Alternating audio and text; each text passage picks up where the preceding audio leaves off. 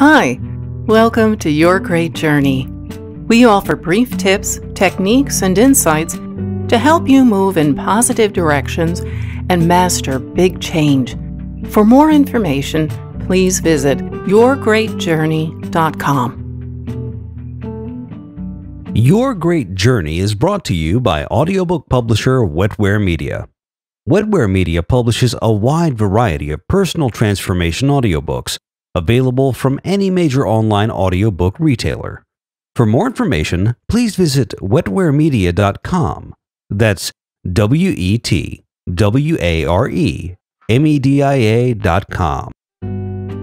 The audiobook Calming the Emotional Storm is your guide to coping with difficult emotions calmly and responsibly by using powerful skills from dialectical behavior therapy. This method combines cognitive behavioral techniques with mindfulness practices to change the way you respond to stressful situations. By practicing these skills, you can stop needless emotional suffering and develop the inner resilience that will help you to weather any emotional storm. In this episode, you'll learn the many ways that practicing mindfulness can improve your ability to choose your response to any situation and bring you back from painful thoughts of the past or worries about the future to find a calmer, more empowering present. Mindfulness has a calming effect. Although relaxation is not the goal of mindfulness, people often find that mindfulness does have a relaxing or calming effect. Here are a few possible explanations for this. Living in the present moment rather than in the past or the future results in fewer painful emotions. Having less emotional pain in your life on a regular basis will result in a calmer or more relaxed experience. Doing one thing at a time with your full attention is likely in direct contrast to how you generally live your life. Most people find that when they stop multitasking, they feel calmer and less overwhelmed. Once people start practicing mindfulness, they often find themselves focusing on pleasant activities that they never paid much attention to before, like listening to the birds, petting their dog, walking, and doing breathing exercises. These activities are calming if you're really paying attention to them as you do them. Being less judgmental of yourself and of the people and things around you will also have a calming effect. You will experience more feelings of peace when you focus on accepting things as they are, rather than feeling anger and other painful emotions because things aren't how you'd like them to be. Being generally calmer, in turn, allows you to regulate your emotions more effectively. Think of your emotions as the water building up behind a dam. The more the water builds up, the more likely it is that the dam will burst. Likewise, the higher your emotional level is on a regular basis, the harder it will be for you to manage your emotions, and the more likely that you'll lose control. The lower the level of your emotions, the easier it will be for you to manage them. Mindfulness increases positive emotions. Living more often in the present not only reduces emotional pain. As you live more mindfully, your level of positive emotions will rise. Think about the way you've led your life up until now. Whenever you've done things that could have been enjoyable, were you really present for them? When you were playing with your children, walking your dog, sitting outside with your cup of coffee in the morning, were you really there? Or was your body going through the motions while your mind wandered to other, less pleasant things? If the latter is the case, your experience is typical. Our minds tend to wander to the past or the future, and we experience painful emotions, even when we're doing an activity that would bring us enjoyment if we were paying attention to it.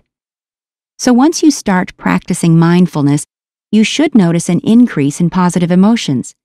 Even if the positive emotions are mild and don't last very long, enjoy them while they're there. Increased awareness helps you gain control of behaviors.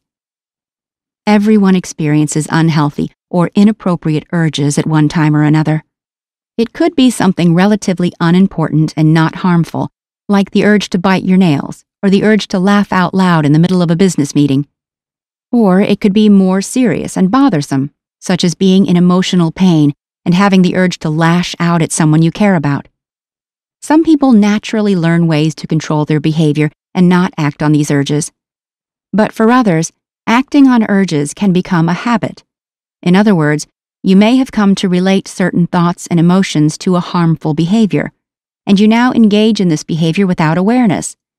It's become a habit you engage in whenever those strong emotions arise, and you do it automatically. The first step to changing any behavior is to increase your awareness of it. When you're unaware of your inner experience, specifically your thoughts, feelings, and urges, you're much more likely to act on unhealthy urges and to automatically engage in behaviors that you will likely regret later. If you can increase your awareness of behaviors that you wish to stop, and you can relate your urges to the thoughts and feelings that trigger them, you will be much more able to choose how to act and be less likely to fall into your habitual pattern. In other words, if you have a habit of overeating when stressed, you first need to determine what tends to trigger this behavior, such as having an argument with someone you care about, receiving constructive criticism at work, or dwelling on the past. Then, by practicing mindfulness to help you increase your awareness of when those triggers are occurring, you can consciously choose other, healthier ways of coping. Mindfulness increases your self-awareness. As previously mentioned, increasing your self-awareness is especially important with emotion regulation difficulties. Just as you can't change a behavior until you're aware of it, you can't change your thoughts or emotions unless you're aware of what you're thinking and feeling. Chapter 3 will further address the connection between thoughts and emotions. For now, it's important that you understand that practicing mindfulness will increase awareness of your own internal experiences, your thoughts, feelings, urges, and physical sensations, which will help you to manage your emotions more effectively. Mindfulness improves concentration and memory. Mindfulness can have a positive effect on your ability to concentrate and can improve your memory. Although not directly related to emotional dysregulation, this is relevant to your overall quality of life. Many of us take the ability to concentrate for granted. In fact, you may have noticed that during times when you're feeling very sad, you're more likely to forget things or have trouble concentrating. Mindfulness can help with this by redirecting your focus over and over again to whatever you're doing in the present moment. You're improving your concentration. As for memory, when you're concentrating on something, you're more likely to remember it later. When you walk in the house after a long day at work and you're still thinking about work and the stressful day that awaits you tomorrow, you'll be less likely to remember where you put your car keys later on because you weren't thinking about your keys when you put them down. Getting yourself off automatic pilot and focusing on what you're doing when you're doing it will improve your memory.